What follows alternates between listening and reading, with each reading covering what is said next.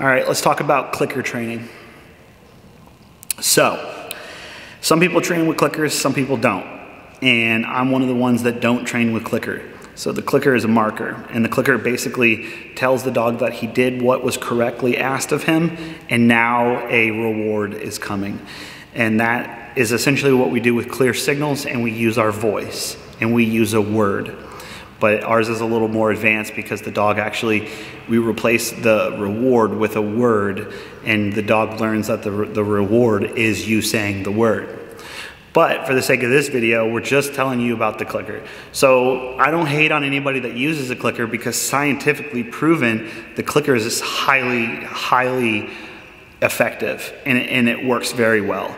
And it makes a very distinct sound, and it marks exactly when the dog's gonna do it. So if you wanna use a clicker, instead of saying yes, you would give the click, and then you would give the treat, or you would throw the ball. So it's each is to their own with the clicker. It's proven science, it's proven training. It just comes down to, do you want to finagle with a clicker, with your 15-foot leash, with your treat pouch, with whatever else you're doing? Me, I just like to use my voice. So with that being said, if you got questions about clicker training or you want to start using it in the training, I'll be glad to help you. You can totally use it. So I hope that was beneficial.